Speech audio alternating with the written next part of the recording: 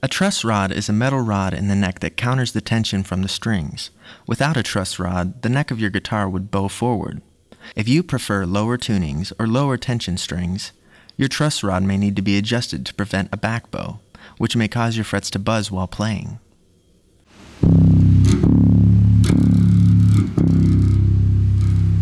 To check the straightness of your neck, you will need 2 business cards, which combine to about 0.6 millimeters. Fret the first and last frets and measure the gap between the string and the 7th fret. The card should easily slide with little friction.